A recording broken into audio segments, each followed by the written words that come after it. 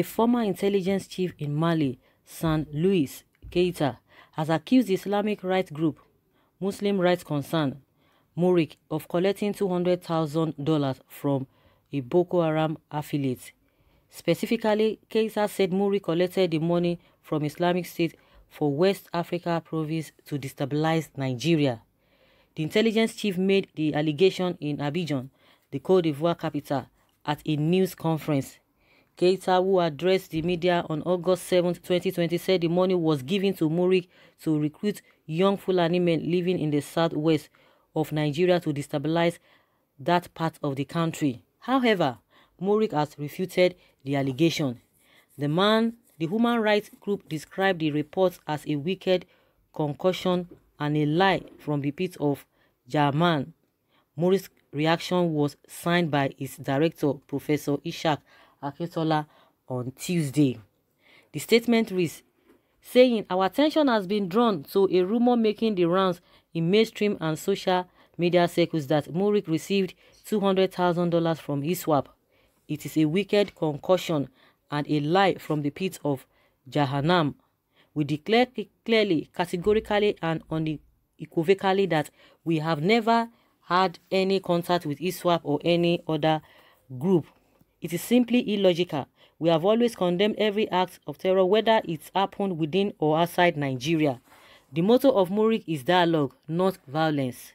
So how can we descend so low as to collect money from this group of people? Such lies will not fly. The group themselves know that we can never support them. So how can they give us money? The allegation is dead on arrival. We are a disciplined group. We have never been known to engage in any violent protest or attack since we established MUÈ1Ç in 1994.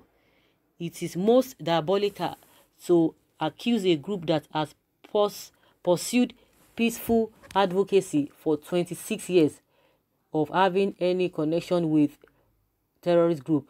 It is an attempt to give a dog a bad name in order to hang it. Those who have been persecuting Nigerian Muslims are behind the false allegation. They have been used to oppressing Muslims and spreading false propaganda without anybody stopping them until MUÈ1Ç began to use superior logic to confront them. Superior logic? Really? They scamper to safety with their tails between their legs like frightened dogs. They became jittery. They are scared of MUÈ1Ç and they think the only way to continue their anti-Muslim activities is to first get MUÈ1Ç out of the way using foul means, including threats of assassination and wicked lies like this. Their methods are not only cowardly but devilish. They are desperate. They have been using fake Islamic organizations and fictitious Muslim names to attack us because they are cowards. We have received death threats. These attacks are coming from those who feel threatened by MUÈ1Ç's defense of Allah-given fundamental human rights of Nigerian Muslims. Those who have been oppressing Muslims in Nigeria are jittery. They think the only way out is to eliminate or use or smear our reputation, but they have failed. Just 2 months ago, they used a fake Islamic organization to accuse the director of MUÈ1Ç of collecting 50 million naira from Fulani leaders in order to destabilize Yoruba land. They label us as slaves and agents of the caliphate. We suspect that the misinformation was sponsored by those clamoring for the creation of Oduduwa Republic, which MUÈ1Ç has opposed. We remain committed to the unity and indivisibility of Nigeria. Contrary to lies that we received this huge amount of money, we can prove that our organization is very poor. Omoyele Sowore, a young presidential candidate who visited our office during the 2019 presidential election, was shocked to see the poor condition of our office. He found a desolate office. No computers, no printers, no photocopying machines, no scanners, no air conditioners, no plasma TV, just tables and chairs. We had just one laptop. Sowore said he was surprised that a group whose impact is felt throughout Nigeria operates from such a poor environment. Sowore is still alive and can be reached.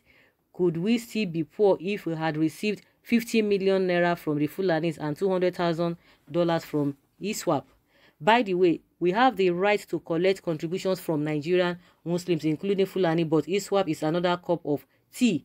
We have not touched terrorist money with a long pole. We will not touch terrorist money with a long pole. Besides, we could not pay the salaries of our staff, and we had to cry out to Nigerian Muslims on social media concerning our plight. That was just last month. Of course, Nigerian Muslims promptly came to our aid. From the north and south, Muslims donated with passion. Some gave us 1,000 naira, others gave more. An 18-year-old girl donated 500 naira from her allowance.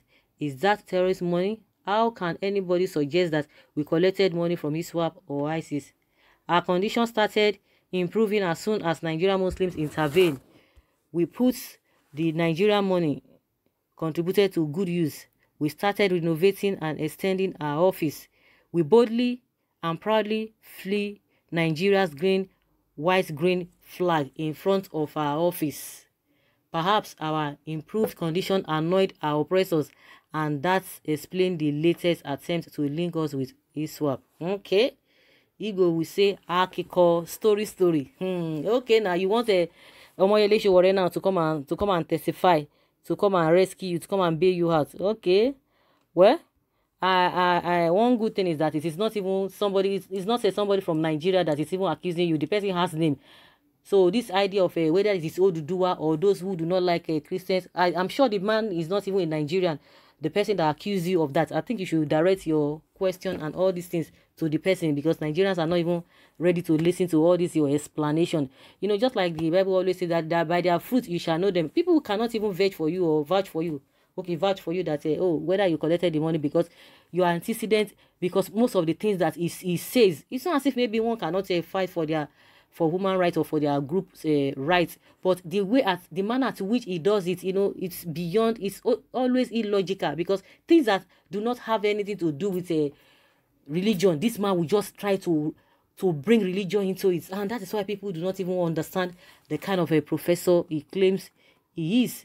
So you are telling Shawarena to come and testify to this. What is his business? Now you say you have been getting money because your condition has started changing, and they are now angry. I think it is not Nigeria, it is not Oduduwa. Somebody called his name and the name of the person is being mentioned. So you just have to address your whatever to that person, and how the person got to know that you collected the money. Two of you should go and dig it out. But no Nigeria is going to listen to all of this that this man is talking about. So guys, let us hear your opinion. Do you believe what their director has said, that they have nothing to do with it, you know, with all those explanations? Do you buy it? Do you think the explanation really will fly, you know, from your own end? Whatever you think, please let us know in the comment section. Thank you.